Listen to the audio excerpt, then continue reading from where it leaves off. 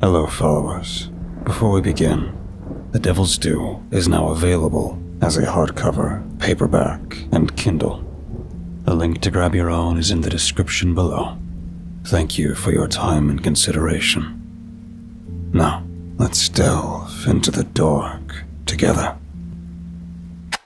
Warning.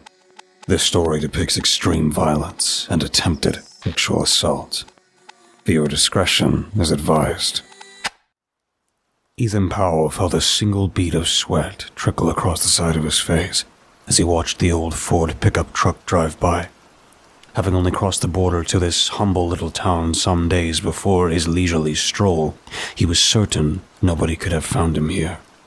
Not yet, anyway. The fact that the truck was a near-perfect doppelganger of the one his brother used to drive fueled his startled state just as much as the man behind the wheel. He had only viewed its pilot for seconds at best, and the rational side of his brain was certain it could not truly be who he had initially thought. Of course, his was not always the most rational mind, not with the particular hobby that defined his life. He was only 9 years of age when he experienced his first kill. The first he could speak of, anyway. Jeremy Powell had only taken the youngest of his 3 children with him for this excursion out into the woods, though he hoped to make such outings a family affair in the future. Edward, the eldest of the Powell kids, had accompanied his dad many times over the years. Being a good 3 years older than his sister, Lisa, and 5 years his brother's senior, he had experienced a good deal more than his siblings. He could be quite cocky about it at times, his vast knowledge of the way the world really works. Though the only daughter of Jeremy and Samantha Powell looked up to her big brother, Ethan grew to despise his arrogance. After their mother passed, a little over a year before this outing, their father learns to drown his sorrows in old Rotgut, otherwise known as the cheapest whiskey his money could buy. Rarely did his daily inebriation cause him to lash out at his kids, as he was quite the mellow drunk. But there were those times that his grief and intoxication got the better of him. Edward, being the oldest of the trio, was more of their daddy's buddy than his son, so he never had to worry about being on the receiving end of his wrath. Lisa was Jeremy's little angel, not to mention the spitting image of her mother, so her father would sooner cut off his arm than ever raise his hand to her. Ethan would not be so fortunate. He never beat him, so to speak, but the lashes from his belt most certainly left their mark, both on his rear end and subconscious. He wasn't a child of great emotion, nor was he one of many words. He would take his whooping while not allowing the tears to release from his welling eyes, but he wouldn't argue against it. Not at such a young age, anyway. Regardless of how slim the likelihood of the beat-up old truck being the one his brother used to drive was, just the sight of it stuck a fork into Ethan's lower back. While still glaring at the caked and muddied tail lights as they drifted up the road, taking a left and leaving his sight, he idly pushed through the door of whatever shop he was next to at the time. He continued to gaze at the road until the small brass bell jingled against the door, effectively snapping his attention away from the sporadic traffic outside. The building he had walked into was small but spacious. The items which sat upon the shelves before him all looked ancient, yet well kept, pulling his curious mind away from what led him there to focus on what now surrounded him. He idly stroked his fingers across the old grandfather clock, which stood next to a row of smaller tabletop timepieces arranged on an oak shelf. He continued to allow his forefinger to lightly caress each one, while he paced farther down the aisle. Why such things held such fascination to him at the time, he couldn't say. To a certain extent, each trinket he passed by looked to have a story attached to it, or that's how it felt to his curious mind. He gazed upon the framed painting, lining the walls, again absent-mindedly creating intriguing worlds in which they originated. The image of the blonde woman, whose hair blew in the wind as she stared out into the world from the cliff top upon which she stood, caused his pulse to quicken slightly. He could only see her from the back, but he imagined her to be quite striking, were she to have the ability to turn around from her frozen stance. He could practically hear the sounds of the waves brushing against the lighthouse that shone its light upon the stormy seas in the next painting in line, as the rain fell upon his subconscious. The one to the right featured a small child with wide eyes and a vacant stare, something that once more flashed his mind back to days long since past. Squeeze the trigger, boy. Don't pull. Jeremy spoke directly into the ear of his youngest son. Breathe in deep. Don't let it out until... Before his father could continue his coaching from the sidelines, Ethan tightened his forefinger. At first, the kickback from the rifle made him jump, feeling as though he'd just received a slug to the shoulder from his big brother, an all too familiar sensation. He didn't even notice the blood gushing from the wound he drilled into the unsuspecting buck at first. Only the enthusiastic cheer from his father. When he once more turned his focus back to the task at hand, he felt almost loopy from the adrenaline rush. He couldn't have predicted such exhilaration from witnessing the large deer fall limp to the ground. I knew you could do it, boy, Jeremy said, clapping his son across the back. Oh, wait. I ain't never seen shooting like that for a first-timer. Though his heart still thumped against his sternum, Ethan had already returned to his default, vacant glare. He had never been one to show a great degree of emotion, but this out-of-character pride from his father almost inspired his blank eyes to light up for the briefest of moments. The small child even offered his dad a smile for his efforts, something that almost caught the old man off guard for a second. It's not as though he never showed happiness, just not to a particular extent. While his siblings were often quite loud, running through the house playing hide and seek or cops and robbers and the like, Ethan had little interest in such things. He liked to read, solve mathematical equations, and plenty of other things the average 9-year-old had no interest in. But he saw himself as a thinker, more than a doer, so to speak. It wasn't until his father led him to where his prey had fallen that he truly understood the one joy that would trump any of his other desires in life. He gazed into the wide, vacant eyes of the buck, feeling his pulse quicken even more than when he squeezed the trigger. As he glanced up to his dad to see tears trickling down his weathered and wrinkled cheeks, he felt his own eyes begin to well up. Though the old man responded to this by wrapping his arms tightly around the son with whom he had never before connected, he couldn't know what had actually caused the boy to cry. Ethan continued to stare at the lifeless shell, spurting blood across the forest floor, while his dad sobbed upon the bright orange vest his eldest son had grown out of some years back. I'm so damn proud of you, kid, Jeremy said, rubbing his son's back. Thank you, Father. I am too. The young boy replied, barely shifting the tone of his voice. Are you looking for anything in particular? A friendly voice spoke from somewhere behind where Ethan gazed at the paintings. Huh? No, sir, I'm just browsing. He didn't look back to meet the eyes of the shop's proprietor, only continued to gaze upon the framed canvas.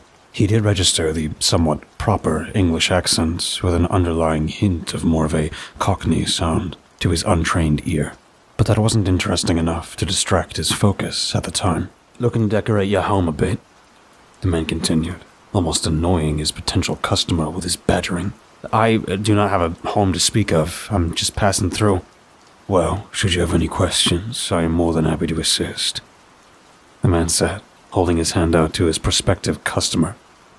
A pleasure, Ethan replied with a nod, cutting his eyes down to the outstretched hand. My apologies, sir, I don't shake hands. Germs, you understand? Very well then. Should you have any questions, simply call for me, and I should be at your beck and call. Your name, sir? Ethan replied, finally turning to face the man in the neat, pressed, dark gray, pinstriped three-piece suit, with his long blonde hair braided behind his back. You do have a name, yes? I do indeed, Gav. I'll be nearby if you need any assistance. The shop's proprietor returned a courteous nod, followed by a slight bow, before turning on his heels to stroll back to his counter at the rear of the shop, with his hands clasped behind his back. Momentarily caught off guard by what he almost considered to be harassment, Ethan continued his tour of the little shop. He could feel the man staring back at him from time to time, causing his face to flush slightly. Surely he doesn't think of me to be a common thief, he thought, seeing this as the most feasible explanation for the man refusing to allow him peace. He could tell that this store likely didn't do a whole lot of business, being such a classy place in an otherwise hovel of a town. Perhaps he's just desperate to make a sale, practically begging you to purchase something, his more rational mind offered. Yes, that made so much more sense than seeing the well-spoken and well-dressed Ethan Powell as nothing more than a meager shoplifter. This allowed his facial temperature to regulate, as well as the pulse beating beneath his wrists and neck. His tastes, after all, were far too refined for something as pathetic as ripping off a local shop. He had committed crimes like this humble store owner could not fathom, something that caused that rare smile to breach his lips once more. He continued pacing up and down each aisle with his head held high, allowing his eyes to glance down to meet another series of intriguing artifacts. This mysterious little shop was almost a feast to his senses, though he could almost feel the eyes of the owner of the place, attempting to carve through his skull with every step. It wasn't until he was content enough to make his way back to the exit, as he glanced back at the man at the rear of the shop, that he stopped in his tracks once more. As the sophisticated-looking man pulled open the doors to a simple wooden cabinet, Ethan saw something which immediately captured his attention. One more precious trinket that opens the floodgates to memories of days gone by. The young boy could barely contain his excitement while his proud father taught him to skin the deer. Being his son's first kill, Jeremy promised to preserve the head until he could get it to the local taxidermist, something he had done for his eldest son and daughter's first as well. Ethan wasn't fond of the frozen eyes of the decapitated trophies gazing down on him from the living room wall, but he wouldn't deny himself this memento. He was one of few words, always had been, but he made sure to ask every single question that came to mind while stripping the carcass. Though he didn't fully appreciate it at the time, these would be lessons he would utilize a great deal in the future. Even while the whole family feasted on the venison the youngest of the Powell children had provided, his mind was elsewhere, still on the hunt for something new to feed his growing impulses. He would offer his token words of gratitude to those unusually complimentary from his siblings, but none of that mattered to him. That night, once every stomach in the house was satisfied, Jeremy asked his youngest son to accompany him to his den.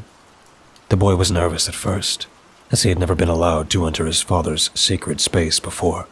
Even with the adoring and prideful look on the old man's face, Ethan had no idea what to expect.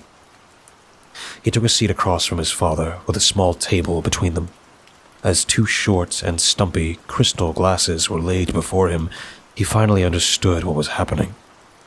Jeremy pulled the familiar, tarnished silver flask from his pocket, unscrewing the cap before pouring a small amount of the dark liquid within into both glasses. The old man lifted his glass while nodding to the one remaining. When his son lifted his drink, staring intensely at the dark brown fluid, he clinked the rim of his glass against the other. "You did good today, kid. Damn good," he said, gulping down his whiskey in one shot. Ethan sniffed at his glass, glancing at his father as if to ensure this was acceptable, before following the example and allowing the entirety of the liquid into his waiting gullet. Jeremy was already on his feet, patting his son on the back as the boy violently coughed from the shock of such a thing entering his throat. His father chuckled while he continued to slap the palm of his hand against the sweat-moistened t-shirt until the sputtering gag subsided. His son glared up at him, both thankful for the assistance while somewhat agitated by the situation. "Thank you," he said, clearing his throat but maintaining his monotoned and emotionally vacant tone. "I cough like that when my pop gave me my first shot, too," the old man said, still chuckling. "You called it a rite of passage or something." Once his breathing regulated, Ethan allowed himself to enjoy the somewhat light feeling in his head, as well as the lingering flavor of the cheap whiskey. When his father pulled the flask out once more, holding it outstretched with his eyebrows raised, he gave a single nod to signify he was ready for another. Over the years that followed his first successful hunt, the whole family would trudge out into the woods on many early mornings. Ethan would allow his brother and sister to occasionally kill, but his instincts were already so finely honed at such a young age that he was quick to put down any prey that slipped through their fingers. Though he adored the adrenaline rush of sending the bullets tearing through the flesh of his victims, he far more enjoyed what came next. As the blood would leak between his slender fingers and along his bony forearms, He would find his pulse quickening so erratically that he feared he may lose consciousness before the job was done. After every successful hunt, the Powell children would share a drink with their old man. Though Lisa and Edward only reluctantly accepted their glasses, Ethan looked forward to it more each time. His older siblings did not have as refined a palate as himself, but he enjoyed the celebratory drink almost as much as the hunt itself. The small, tarnished flask which sat upon the shelf was identical to the one his father used to carry. Ethan found himself standing beside the shop owner, gazing at the thing, mesmerized by the all-too-familiar object. "What is this?" he belted, not breaking his gaze from the artifact before him. The unusual man replied, seemingly having not noticed the approaching potential customer. "How did you acquire this?" Ethan asked, ignoring the question presented to him. "If memory serves, I came across that one in London." "No, this belongs to someone I used to know. Now, sir, how did you acquire this?" Ethan turned to face the owner of this curious little shop, while gesturing to the flask with a slightly trembling finger. "I am afraid that you're mistaken, Gup, if you'll allow me." The well-dressed man pulled a light blue handkerchief from the inner pocket of his coat, cupped it in his hand, and lifted the flask from its perch. Powell looked on with his face reddening, instantly feeling rage tremor beneath his skin, while this unusual individual held what he was certain to be his father's flask. If you look right here, he said, turning the small canteen upside down, "you'll see the base is imprinted with a crest, yes?" Ethan looked to the object and back to the eyes of the shopkeep, still attempting to calm his quickened pulse. "And? Well, this is Royal Crest, Guff. As this one belongs to a somewhat, forgotten member of England's royal family." Ethan studied the man, allowing his breathing to regulate. Though he couldn't deny he had no recollection of seeing such a brand on his father's flask, he was uncertain if he had ever examined it in this much depth. The more the man before him attempted to explain the origins of what he held, the more he took in the little details of the thing. While at first it had looked identical to the one that provided him that frequent taste of cheap whiskey, he could now make out subtle inconsistencies. A blemish here, a missing scratch there. Little things he remembered from his youth that were not present on the article he now gazed upon. "A forgotten member? If so, how could you know of him?" "Well, mister," the shopkeeper replied, attempting to receive his customer's name. "Jameson," Ethan replied. "Jack Jameson." Mr. Powell had used this alias, inspired by his father's love of whiskey, for some 20 years or so.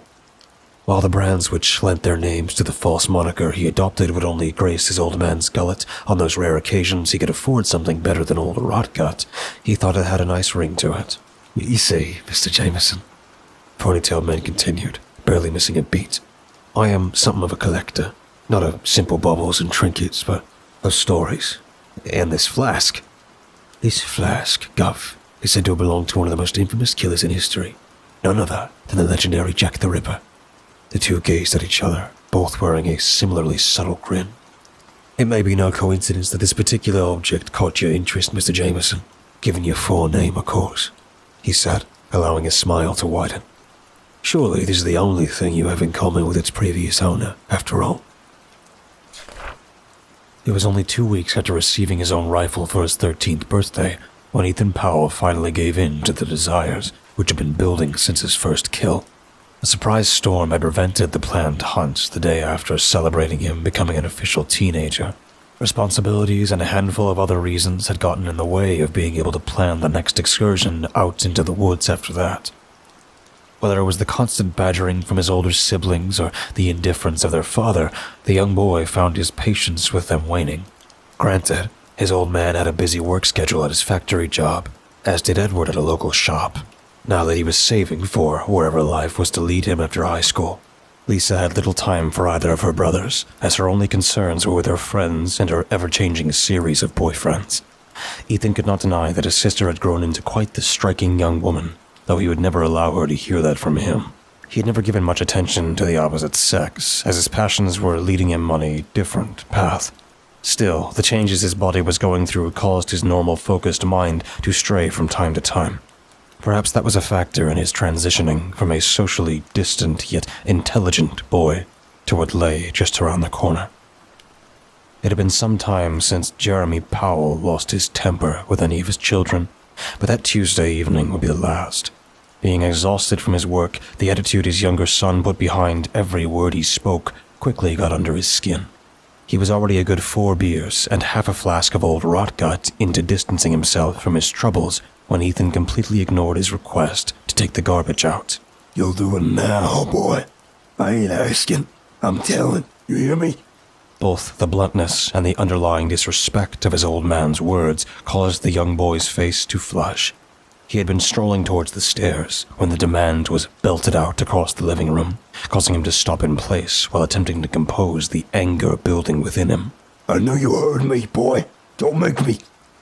Make you what, exactly? Ethan asked, spinning in place to face the man still standing on his recliner. Make you stop binge drinking for 2 seconds to do it yourself? The arrogant tone fueled his father's rage as much as the blank look on the face of his youngest child. He pressed his palms to the armrests of his chair, pushing himself to his feet, feeling his head spin for a moment. He stood in place, waging a staring contest with the cocky young man across the room, battling for some semblance of dominance before he spoke again. You're getting too big for your britches, boy, he said, unbuckling his belt before pulling it free. Been a long time since I've set you straight, but don't think for a second you ain't old enough for me to tan your hide. He continued to glare into the blank eyes of his son with the belt dangling from his right hand. Had he not still been attempting to convince his head to stop spinning, he would have already closed the gap. But he knew if he tried to take more than one step at a time, he would likely stumble to the floor. Ethan took one glance at his father's feet before meeting his gaze again, allowing a small smirk to reach across his lips. You can barely stand, old man, he said condescendingly. How exactly do you expect to tan my hide, huh? Jeremy Powell grew more angered by the arrogant look on his son's face than the disrespectful words he spilled. As he forced 1 foot forwards, not taking his eyes off his youngest child, he felt his mouth form its smirk, finding his stance more stable than anticipated. For the briefest of moments, Ethan felt his back stiffen with fear as his father plundered toward him, but he would not show it. He stood in place, finally letting his grin melt away. I'm not a child anymore, old man, he thought, balling his fists as the man who doubled his height drew closer, as his dad reached for him with one hand while raising the other, holding the belt high above his head. The teenage boy took advantage of how slowly the man moved. He sped right at him, releasing his tightly balled fists to push against the round beer belly just below eye level. Whether it was the shock of the swift attack or simply not being as stable as he presumed, Jeremy felt his feet betray him. In that one quick motion, the boy caused the old man to lose his footing, falling straight to the floor behind him. He would not connect directly with the weathered and stained carpet. Not at first, anyway. The chipped and tarnished coffee table had sat in that same spot for the better part of a decade, before the skull slamming hard against the corner closest to the door caused it to shift back a foot or so, while the wide eyes of the father of the Powell children met those of his youngest boy. He accepted that this would be the last thing he saw before falling into the black, just as his wife had so many years before. Ethan continued to stare at the twitching shell his father used to occupy, tilting his head from one side to the other, as though he were a curious deer. He traced his eyes from the dead stare of his old man to the shimmering crimson pool forming around where he lay. He did not feel guilty for his actions, nor was he repulsed by the sight of the corpse of the man who raised him. There was nothing more than a curiosity to him at the time. He had gazed into the vacant glare of many forest animals over his 13 years, but none were as fascinating as this. Once more, his lips formed that smirk, something he would experience with every kill before, and the many more that lay ahead. Ethan blinked from the old flask to the annoyingly friendly face of the shopkeep, seeking meaning behind his words. Why would he choose to say something like that? He thought, attempting not to reveal the gears spinning inside his skull to the well-spoken man. Could he somehow know that I share a similar passion to the legendary Ripper of Whitechapel? He's never laid eyes on you before this day, his rational mind argued. Stop being so paranoid. He's simply trying to sweeten the pot. He continued to study the unblinking eyes of the man who still clutched what he had presumed to be his father's flask between his fingers and handkerchief, unable to get a read on the unusual individual. Ethan always had a talent for being able to understand what was going on behind the gaze of those he looked upon. It was a talent that aided him in his craft, being able to get into the mind of his prey. This mysterious shopkeep, however, was a nut he couldn't quite crack. Would you be interested in purchasing this item, Mr. Jameson? I understand if the grim nature of this previous owner is something of a deterrent, but I can assure you that it has been thoroughly cleansed. He offered a slight chuckle with his words, inspiring the would-be Jack Jameson to return a smile. He glanced back to the tarnished flask, maintaining his light grin and holding his hand out to receive the curious item. Once the man in the pinstriped suit placed it into the waiting palm, Ethan felt the cold metal react with his flesh in a not unpleasant manner. He turned it from one side to the other, upside down to further inspect the crest, and back to face him from the side once more. He unscrewed the lid, holding the open vessel in his nostrils, closing his eyes as he could swear the familiar scent of old Rotgut spilled from within. Momentarily stunned, he took a second sniff to find nothing more than fresh oxygen greeting his senses. He gave a slight chuckle, both at the memory of those first drinks he shared with his father, as well as the silliness of allowing his imagination to get carried away. Yes, he said, still staring at the article in his hand. I believe I would like to purchase this. Would you like to know the cost before making a final decision? The man asked, maintaining his grin. Given its history, I'm afraid the price does not concern me, Ethan said, interrupting the words of the surely common salesman. He had little doubt the strange individual was pulling his leg with his claims of its previous owner, but money had never been a problem for him. Not for some time now. What the hell happened? Lisa Powell asked, having sprinting down the stairs to see what the commotion was. Oh my God, Daddy! She ran to her father's side, kneeling in the fresh pool, still growing wider. Rubbing his face while shaking him softly, she begged him to wake up. Tears flowed down her face as she walked out, gazing at his empty expression. He fell, Ethan said softly, finally choosing to answer his sister's initial question. I think he's dead, Lisa said, hiccuping from her erratic breathing. We gotta call someone. We gotta do something. Nothing to be done. It's too late for him. The teenage boy continued his emotionless words while staring down at his sister while she wept on the floor. The sight of her kneeling in her father's blood, wearing only a thin tank top and sweat shorts, caused Ethan's pulse to quicken. The way the red seeped into the fabric of her garments fueled his goose flesh just as much as the stains upon her tanned skin. Though he was well aware of how wrong it was to be glaring at his older sister this way, it didn't prevent his mouth from watering. He licked his lips, not breaking his gaze from her heaving back while she wailed on her knees. The pain began to form before he even realized it. He finally cut his eyes from his sister, peeking at his watch before redirecting his gaze to the gun cabinet, only a few feet from where he stood. When Lisa finally got to her feet, she breathed heavily. She walked towards the phone, mounted to the wall next to the kitchen. That should be all the time he needed. Given that it was nearly 7 o'clock, he only had a little over an hour before his brother would return. His shift ended at 8, and the drive home generally only lasted 15 to 20 minutes. Plenty of time to have a little fun, he thought, pulling open the unlocked glass door and retrieving his father's replica Colt 45. Be sure not to fire the weapon, the more rational portion of his brain added. Keep it simple, keep it clean. Clean, he thought, glancing back at the still widening crimson pool. Too late for that. You know what I mean. While his trembling sister attempted to dial the simple 3-digit number with her shivering fingers, Ethan spun the bluish-black cylinder to ensure each slot held a bullet. For his plan to work, he had to do as his logical mind suggested, but he hoped he could instill enough fear without pulling the trigger. Hang it up, he said, aiming the barrel on his sister. who stared back with shock in her eyes. Ethan, now! She jumped, allowing the phone to slip from her grasp. At the time, she was unsure if the gun scared her more, or if the out-of-character raised voice of the one who trained it on her. Ultimately, she would never secure the answer to this brief debate. Back away from it, Ethan said, pacing towards where the phone still swung from side to side, bouncing against the floor as the spiral cord expanded and contracted. Lisa did as she was asked, her whole body spasming as she stepped back with her hands raised.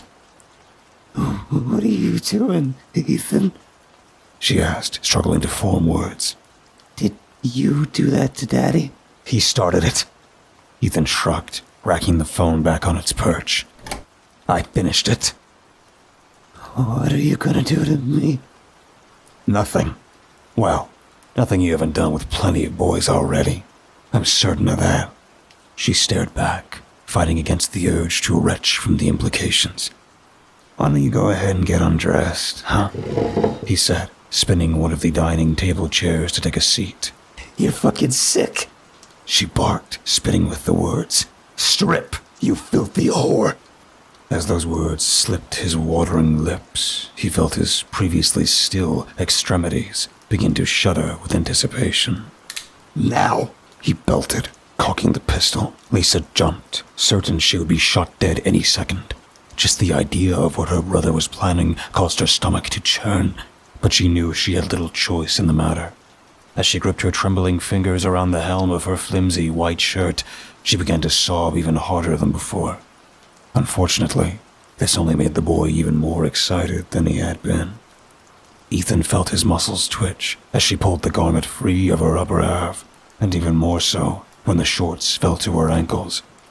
She stood there, still violently shivering while attempting to hold one hand high and the other low to maintain some semblance of dignity. Don't, Ethan stuttered. Don't you cover up. Not yet.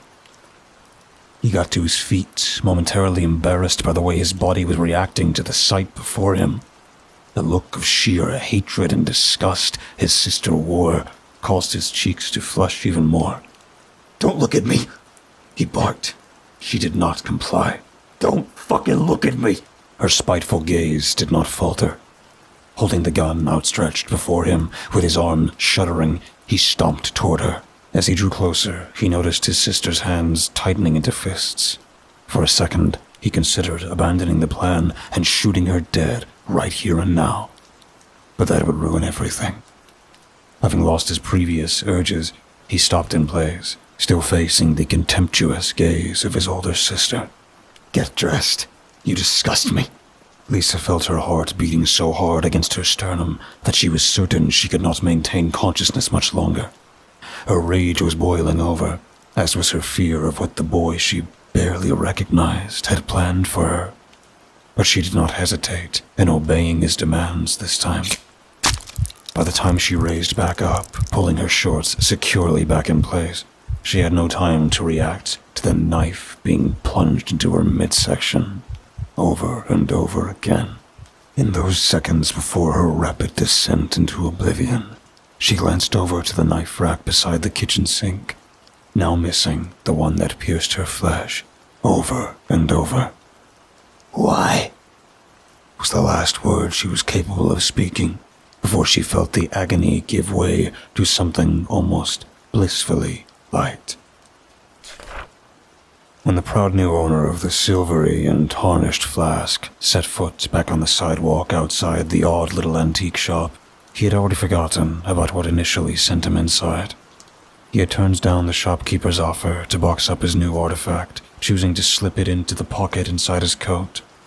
Though he had a certain fondness for old Rotgut, he stopped by one of the numerous local liquor stores to pick up something with a bit more class.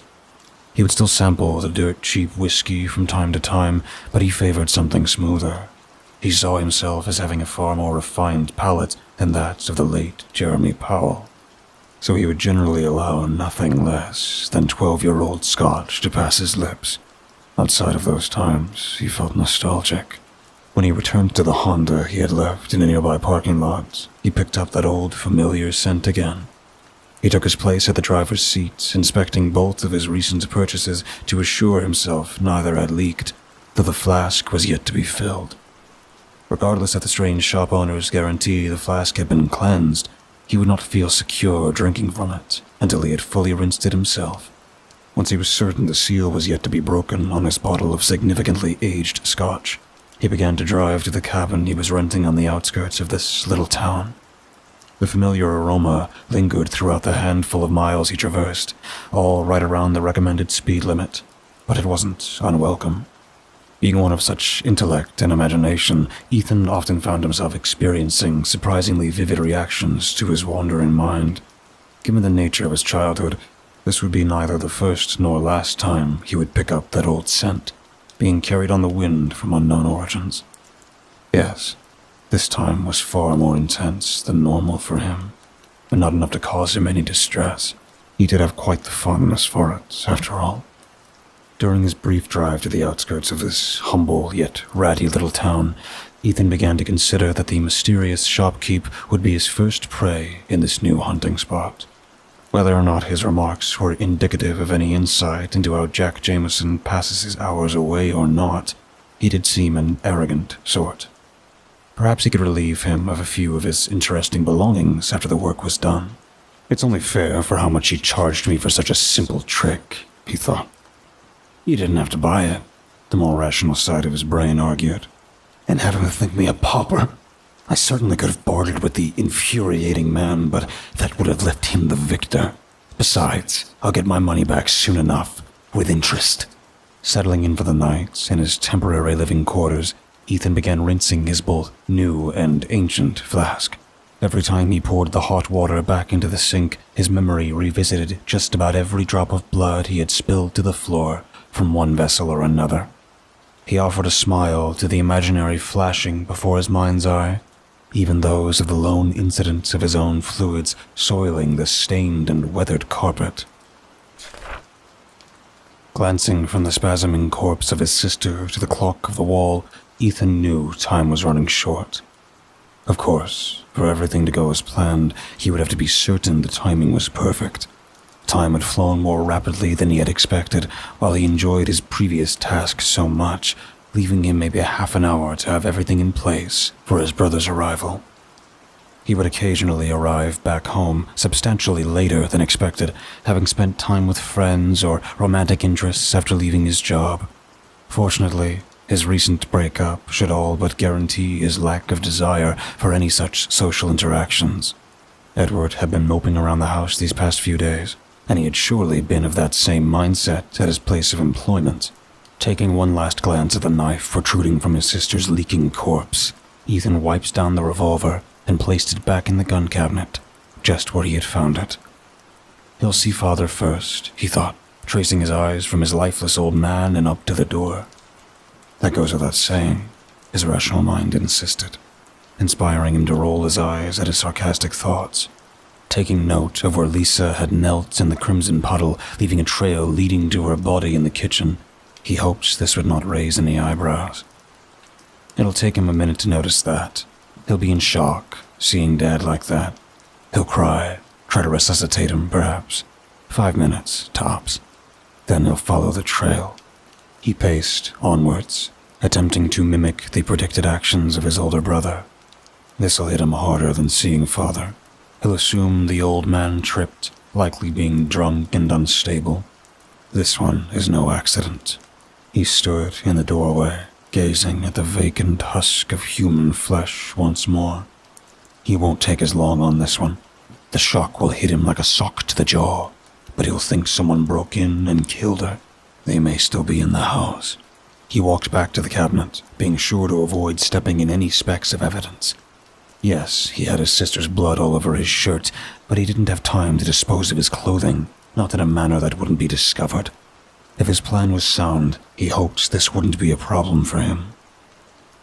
Ed preferred a rifle, but he wouldn't want to risk a longer weapon hitting a wall if he had to act fast. He glanced from one rifle to the next in line and the handful of pistols on the bottom shelf. Automatics can jam. He won't want to risk it. Not if he wants to be sure. He smirked at the replica Colt he had returned only moments before. Yes, that's what he'll use. Won't matter if I didn't wipe it down well enough for his prints on it. He walked to the staircase that led to the second floor. His room was in the very back of the hall at the top. Father's dead. Lisa's a goner. He'll want to check on me as well. He'll move slowly, keeping his wits about him. If the killer is still here, he can't risk getting too hasty. He reached his bedroom door after acting out the entire scenario, taking one final glance at his watch to see only 9 minutes have passed since he began his walkthrough. This left a little more than a quarter of an hour before he should arrive. The scene was set, but he would have to act quickly as soon as he saw the lights of his brother's truck approaching. He flipped off the lights, taking one last mental note of any blood spatter he could not risk trudging through. Surrounded by darkness, he took his place next to the phone, wrapping his fingers around it. Glancing back at the hilt of the blade still embedded in his sister's gut, he knew he would have to move quickly. With the time to act drawing closer by the second, Ethan felt his fingers tingle and shudder with anticipation. When the time when Edward would normally arrive came and went, the blood-covered teenage boy began to feel his heart race. What if he's late?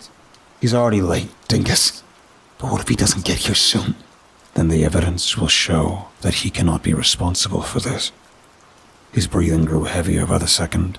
Ethan felt his previously calm, yet jubilant state becoming something far more harried and manic. He left his post by the phone, pacing from one side of the room to the other, attempting to prevent himself from having a meltdown. When a subtle light was cast across the back wall of the otherwise darkened room, he almost stepped right into the puddle which had formed around his sister's shell in his haste to reach the phone. His shuddering fingers battled to dial the simple 3-digit number, but with him having mentally rehearsed it several times while waiting, he got it on the first try. 911 emergency response. What's your emergency? Help me. Ethan whined into the receiver.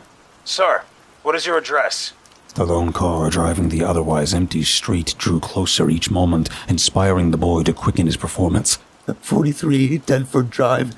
Hurry, he's coming for me now. With that, he set the phone back onto its cradle, snatched the knife from his sister's gut, and began his sprints to the bedroom at the rear of the second-floor hallway.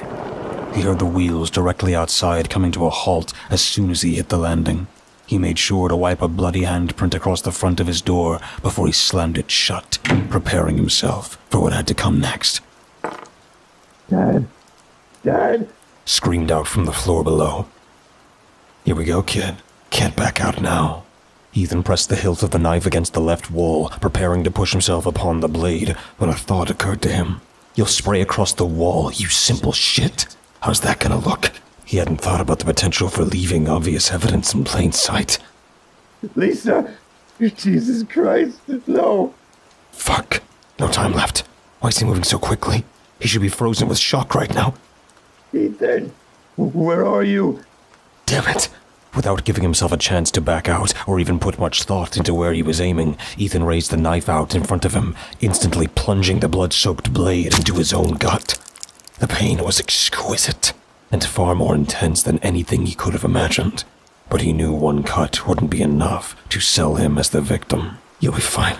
Just one kidney. One more swing, right to the side of the last one. It took every ounce of self-control he had not to scream out against the horrendous agony.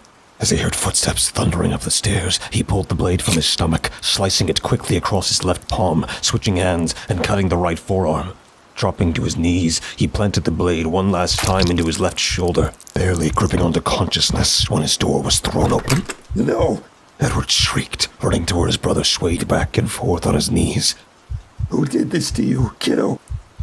Ed? I'm here, kid. Just hang in there, okay? Without taking the time to second-guess his actions, the eldest of the Powell children yanked the knife from his brother's shoulder, releasing a thick and sticky spout of blood across his shirt. Ethan wrapped his weakened arms around his brother, squeezing as much of the fluids which sprouted from his body across him. He slid down, tracing more blood in his wake, before dropping limply to the floor, having done considerably more damage to himself than planned before the panic and haste got the better of him. Ethan blacked out as his brother dropped to his knees beside him. still holding the bloodied blade in his trembling hand. Neither of the boys were fully aware of the flickering blue light just outside that splayed open the front door. Nor was the near catatonic Edward fully capable of understanding why the cold metal handcuffs were being tightened around his wrists. Somewhere in the black, Jeremy Powell's youngest son was still hopeful that his plan would come to fruition, almost as much as he hoped to grasp onto life. When he would finally awaken, some 2 months later, he would find his world far different from how he left it, with his brother behind bars and his father and sister buried. He would resist the smile attempting to spread across his lips when the sheriff gave him the horrific news of his brother's unfathomable crimes, but his tears looked genuine enough to someone not looking for anything else behind them. Ethan took his time cleaning out his purchase from the curious little antique shop. He was always thorough when cleansing anything from silverware to his most recent victim. Grime and germs belong on his cutlery just as much as evidence at a crime scene, after all. After no less than 10 straight minutes of soapy hot water therapy for his new flask, he spent another 5 or so rinsing out the suds. Once content with his work, Ethan peeled off the seal from his fresh bottle of aged scotch, slipped the cork free, and gently poured some of the contents into their new, temporary residence. Swiping the cork under his nostrils before sealing the bottle shut, he took one quick swig from his flask. The sudden cough caught him by surprise as his throat was preparing for something far smoother than what drained into it. The flavor wasn't unpleasant, mind you, just unexpected. Once his spluttering fits calmed down, Ethan popped the cork to the bottle again, taking a sip directly from the source. The smooth scotch almost instantly cleansed his palate of whatever it was that the small flask provided, causing quite the puzzled expression to form on his face. Following that sip with another from the flask, there was most certainly a variance. If he didn't know better, Ethan would almost think he did indeed drink from that very flask his father stored in his pocket just about every day before he passed. With the flavor of old Rotgut swirling across his tongue, the strange sensation of nostalgia did not cause an unwelcome reaction, only an unexpected one. Being of logical and sound mind, Ethan chose not to dwell on this unusual occurrence, simply chalking up the confusion to the experience of drinking from such a vessel. Though he poured some of the fresh scotch into a glass, he continued to indulge in the occasional belt from the weathered flask in between refills of the stubby glass. As his head began to grow light and blissfully loopy, he carried the bottle, glass, and flask out to the front deck of his little cabin, just a ways back from the coastline. He gazed up to the long-since darkened lighthouse, some miles in the distance, pondering whether or not that could be the prime location for his first kill in this dilapidated little town. Perhaps a certain shopkeep would like to visit the old place with you, bring a little life into the old thing, then snuff it out. What the fuck you doing all the way out here? A deep and graveled voice sneered from behind him. Turning to see only the exterior wall of the small cabin, Ethan took an accusatory glance at the half-drained bottle of aged scotch on the table to his left. Hello? He called, darting his eyes from one side to the other, pressing his palms to the armrest of the simple rocking chair. Who's out there? With only the distant sound of the waves brushing the shore replying to his voice, he was certain he was simply hearing things. Old Rotgut gets the wheels spinning, that's all. It always did. Each time he would sample its flavor over the years, it brought a different sort of inebriation than the good stuff. There was something more vivid about the sensation than the average drunken echoes. Regardless of attempting to convince himself that the voice was only some bizarre flashback of sorts, he wasn't about to leave it at that. After a quick jaunt back inside to pull his Walther from his bag, Ethan returns to the front deck, peering around the side, glaring from left to right once more. You are trying to hide away from something, are you? The voice whispered in his ear as he descended the steps from the patio. Without taking the time to investigate, he spun to the left, to where the sound came from. 2 shots were fired from the Walther, in search of whoever it was that taunted him. Once more, he saw no trace of anyone. No footsteps in the sandy dirt around the little cottage. No evidence of anything around him, other than the sporadic trees. Nothing that would have a voice with which to badger him. "Someone's fucking with you," his rational mind called out in an attempt to slow his quickening pulse. But how? Maybe there are speakers set up around the cabin. Ethan was quick to investigate the claims of his inner bargaining, practically tearing apart anything not bolted down. He tipped the chair in which he had previously been sitting, shattered the bulb of the lone light above the door, and even flipped over the unassuming welcome mat. Once he cleared the exterior of the house, he began on the interior. Within a little over an hour, after the quaint little cabin looked as though a veritable hurricane had passed through it. There was no trace of any manner of something that could have provided the disembodied voice. The drink got to you, kid. Only thing that makes sense. That wasn't enough. Not for Ethan Powell, the man who had butchered men and women alike across all 7 states on his way to this one. Were he a man with nothing to hide, perhaps he could let this rest. But he was one of many secrets. No, I must investigate further. Taking another enthusiastic swig from the flask he did not recall placing in his pocket, he marched back toward the front deck. With his Walther in one hand and a flashlight in the other, Ethan plans to check the entire surroundings of the small cabin. He stood in the open doorway, staring out into the night, when... I ain't out there, you damn dumbass! A female voice sneered from behind him. Spinning again to see nothing but the wreck he had made of the cozy living room, his anger began to reach its boiling point. Face me, you chicken shit! Why? He spun again. Still nothing. Gonna kill me like a fish, are you?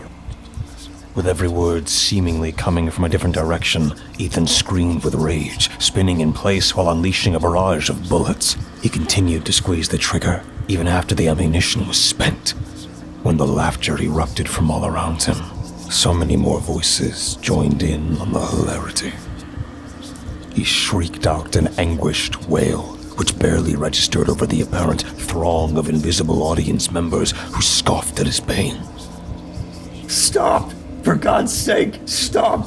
He cried out, only inspiring the crowd to jeer more violently. Covering his ears did not muffle the mockery in the slightest, nor did his continued wails.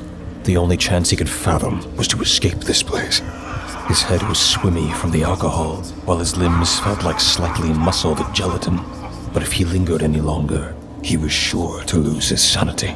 As he fled the cabin, climbed into his vehicle, and cranked the engine, Ethan could barely believe his ears when the laughter quietened. He could still hear it, as if the muffled sounds of the crowd of hecklers were indeed trapped behind the door of the cabin, but all that mattered was his escape. As he sped away, leaving that horrible cottage in the dust, the jeers faded into the beyond. Whether the maddening laughter that erupted from his mouth was an indication of some level of insanity kicking in, or simply the sweet relief of silence after such an experience, he did not know, nor did he care at the time. He was free. That was his assumption, anyway. While the young Ethan Powell had not truly accounted for whatever would come next for him, with his only remaining family member locked away, the news of his father's generous life insurance policy allowed him some semblance of security. Yes, he would not be able to touch a cent of it until turning 18, but surely the next 5 years would pass quickly for him. Once he was released from the hospital, with many months of physical therapy to look forward to, he would be placed in the foster system for a time. It wasn't easy for the boy to resist his urges when bounced from one temporary family to the next, each one solely interested in the check they would receive for his care. But he knew he could not give in. Derek and Elaine Crawford, parents of twin boys, 2 years Edward's senior, attempted to make his living arrangements comfortable. It was clear they didn't especially want him in their home, but they would at least play the part from time to time. Daniel and Jake, the twins, did not conceal how they felt about the situation, however. It took far more restraint than Ethan had expected to not slice through the throats of the entire family in their sleep.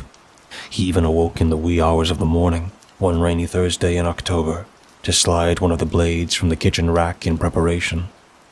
Fortunately, that more rational voice talked him down from the ledge of his impulses. Just a few more years, kiddo, then we're free and clear.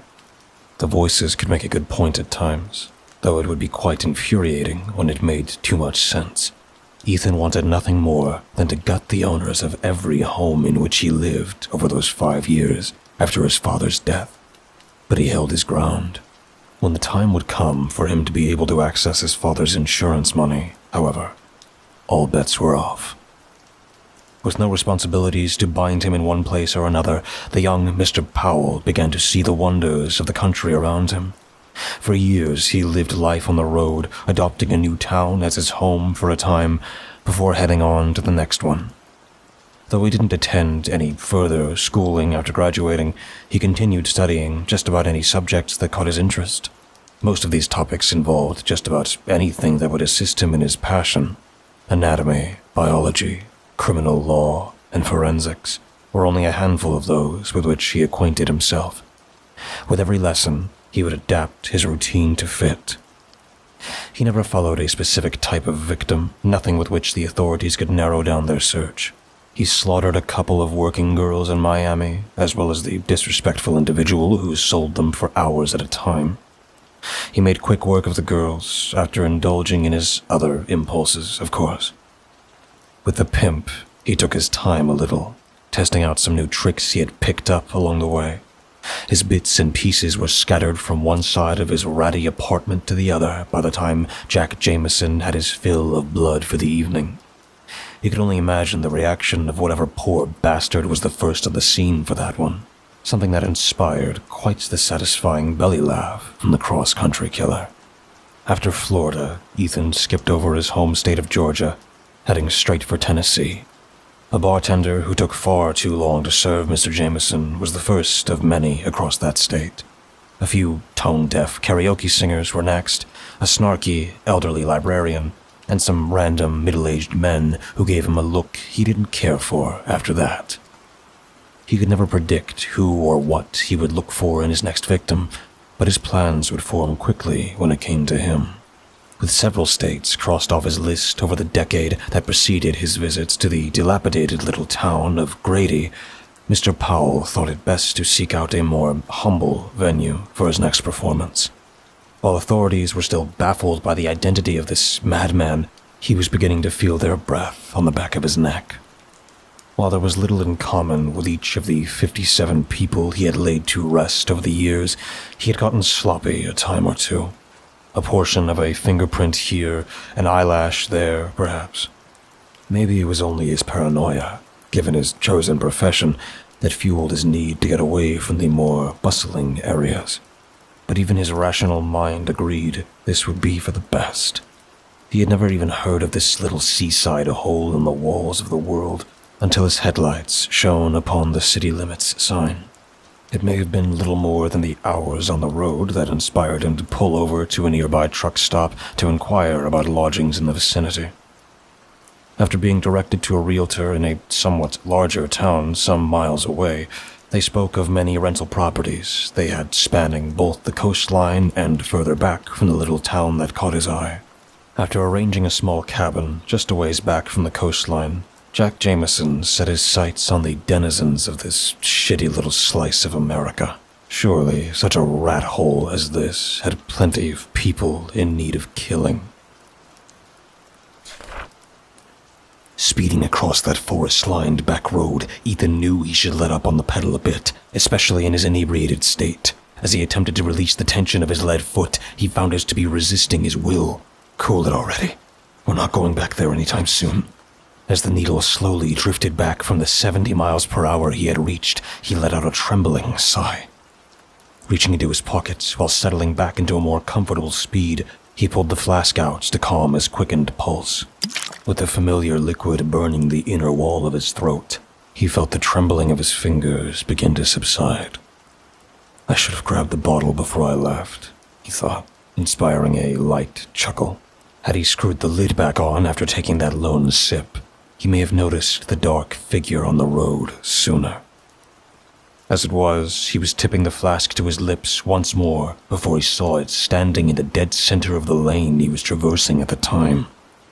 If nothing else, having slowed down substantially made the impact with the tree he veered into after dramatically cutting the wheel far less jarring. Peeling himself back from the windshield from where his forehead had collided, Ethan briefly considered that he should have buckled up before speeding away from the cabin. With his head pounding and blood steadily trickling down from the open wound, it took him a moment to recall what forced him off the road in the first place. They found me, he thought, ducking down in the seat he had only just flipped back on. There's no fucking way anyone found you out here. Get your head straight already. He raised up, glaring through the passenger side window to see no trace of that shadowed figure from before. Absent-mindedly, he reached for the flask, which had practically flown from his hand as he jerked the steering wheel to the left, paying little attention to the fact that it was laying open on its side in the seat beside him. He took in yet another mouthful of the liquid within. Don't you think that's a little strange? What? The disappearing man on the road? No, you idiot. The whiskey you kept knocking back. It keeps me calm, gets me off my ass. But why isn't it empty yet? Think about it for 2 fucking seconds. He glared down at the open flask, swirling it around in his hand. He tipped it to his lips once more, not to take another sip, but to test how long it took the liquid to reach his mouth. After barely having to raise the thing for the fluid to caress his lips, he cut his eyes to the puddle, splashing across the passenger seat and back to the open container he held. How is it still full? Even if you hadn't spilled it, how long have you been knocking it back? How many times did you even fill it up? He continued to stare at his recent purchase, realizing that it could not be as simple as the metal flask causing expensive whiskey to taste more like the cheap shit his father used to drink. The shopkeep. Yup, that son of a bitch drugged us. But I cleaned it. How the hell? It doesn't matter how he did it. It only matters that he pays for it. He turned the key, instantly causing the engine to rumble. The front end took a decent hit, but the engine wasn't shot just yet. As he pulled the seatbelt across his body, preparing to get back on the road and make his way to the nearest antique shop, he took one last swig from the flask. Stop that, for fuck's sake! He tossed it back to the passenger seat, pulling the shifter into reverse and peeling the hood away from the thick tree. Don't run off on me now, boy. The voice sneered from behind him. Ethan ignored what he assumed to be inspired by whatever hallucinogens had been hiding away in the flask, turning back to the road, pressing his foot to the pedal harder than he had before. What the fuck are you doing, you damn psycho? The female voice asked. He cracked the window to allow fresh oxygen to circulate him. Not only did he hope to clear his senses of whatever drug was coursing through his system, but his head still thumped as though the wide trunk of a tree were beating against it every second or two. You think you can escape me, boy? You think I'm all you got to worry about? The rage-filled masculine voice growled. You're not real, Ethan stated to the voice that grew more familiar with every word. I don't believe in ghosts. No matter. The light and almost joyful female voice spoke from his right. We believe in you. When 2 more shadowed figures appeared before him, he pushed the pedal harder, tearing right through the pair. They burst into a cloud of dark smoke which spiraled and spun around him, even as he pushed far past the speed limit. He would not be distracted from his mission. Nobody could talk Jack Jameson down when he had killing on his mind, not even the false shadows of the long since dead. Even when the smoke shot through the open window, encompassing the entire cabin of the car within seconds, Ethan would not take his eyes off the road. As the thick fog separated in 2, one drifting to the back and the other to his right, the driver refused to pay any attention to the silhouette riding shotgun, nor the other in the back seat. You got it all wrong, kid. The one beside him said. That's right, you damn dumbass. We ain't in your head. The other stated, before both began that hysterical laughter again. With the sporadic lights of the town ahead of him, he continued fighting to ignore the wailing hallucinations. Being certain the drugs would run their course soon enough, he refused to even entertain the idea that they could be anything more than false shadows. That was, until a sharp and near blinding pain erupted from the side of his face. It's not real. It can't be real. You're almost there. Don't let up now.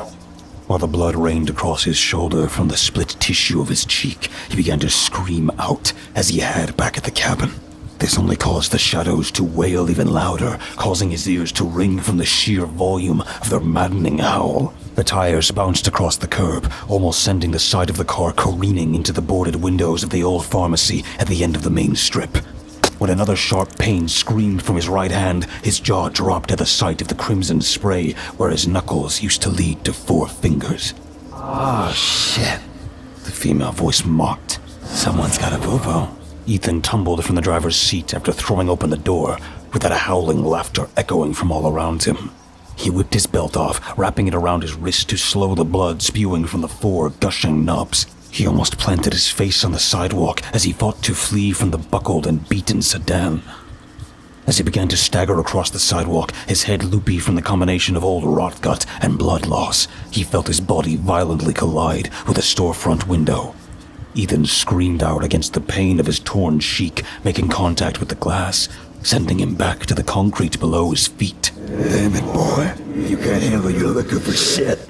The voice jeered from behind as he pushed back from the ground, wincing as he pressed his oozing stumps against it. What, you never had a drink before?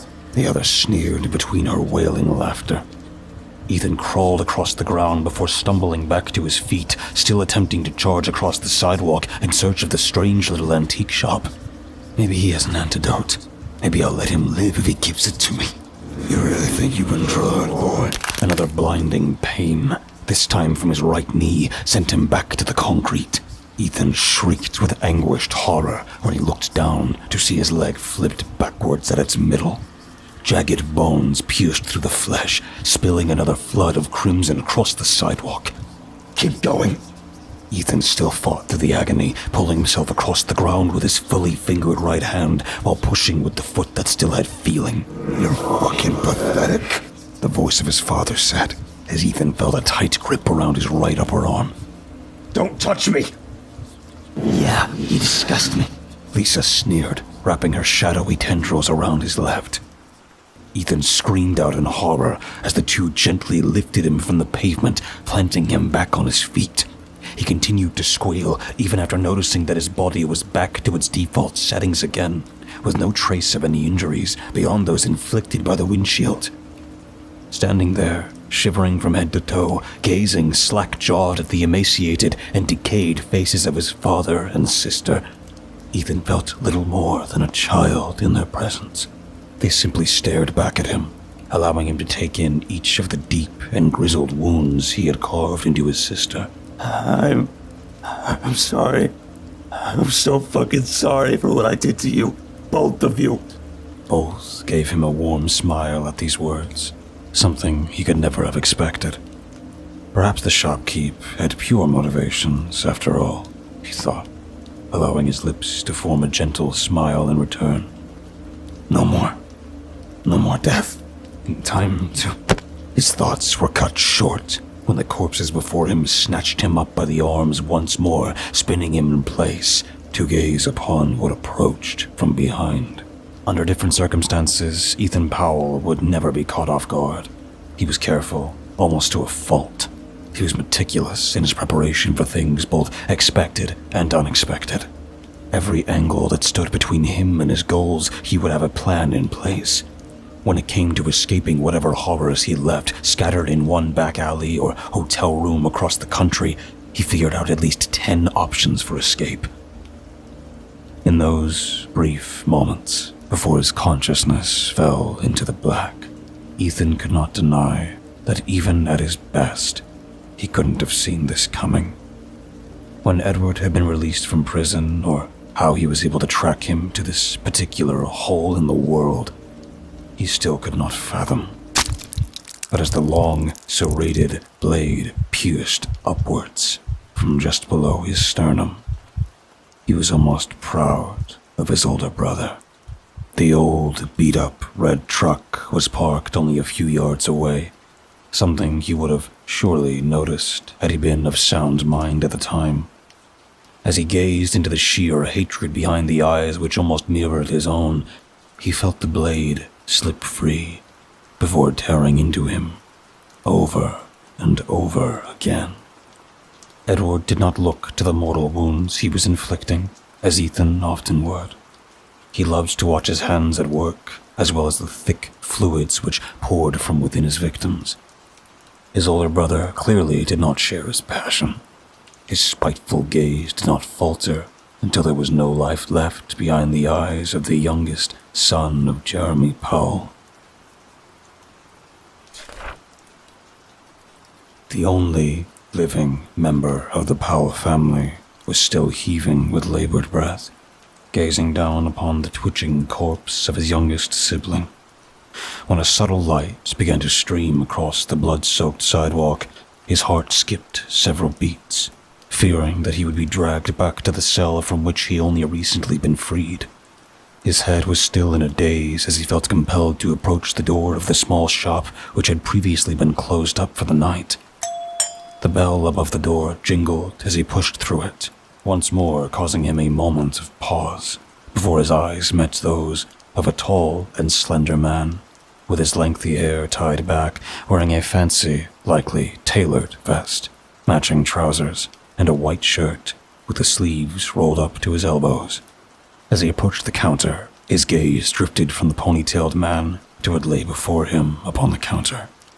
"I believe this belongs to you," the man said, sliding the tarnished silver flask across the glass surface. "How much?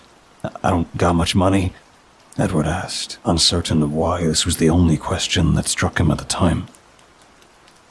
"I'm not interested in money, mate," the shopkeeper said, his lips forming a crooked but innocent smile. "How about a trade?" As the only living child of Jeremy Powell walked back out into the chilly night, he was only vaguely aware of the vacant sidewalk. He strolled back to the truck he had left parked on the side of the road, choosing not to register the absence of the younger brother he had laid to rest only moments before entering the curious little shop. The headlights illuminated the dry and unblemished pavement, his fingers absent-mindedly twisting the cap from the small silver flask. He would not take a sip until he returned to his hotel room a few towns over.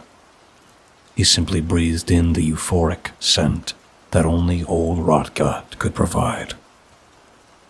As he pulled back onto the road, set to drive off into the night, leaving behind the burdens he had carried these many years, he glanced at the older man riding shotgun and the young woman in the back seat. He screwed the cap back on the small flask, tucked it in his pocket, allowing a smile to cross his lips. After the door to the little antique shop was locked up for the last time in this pleasant, if somewhat downtrodden town, its owner made certain to fully cleanse his new artifact. As the final droplets of the late Mr. Jack Jameson's blood was rinsed away, the slender and well-dressed man admired the craftsmanship of the old hunting knife. Once he was secure in the fact that not a single blemish remained, he paced between the aisles, approaching his simple wooden cabinet. Pulling open its doors and resting the blade upon the red velvet cushion he had handpicked for this very object, he took a single step backwards to appreciate how nicely the crimson complemented the silver. "Be free now, Edward," he said with a mischievous smirk. "It's time for you to live your life, mate." As he lifted his arms to close the doors back shut, a quick wink, accompanied by a click of his tongue, reflected in the polished metal of the hardened steel. "Farewell for now, Ethan Powell. I'll see you soon, Guff."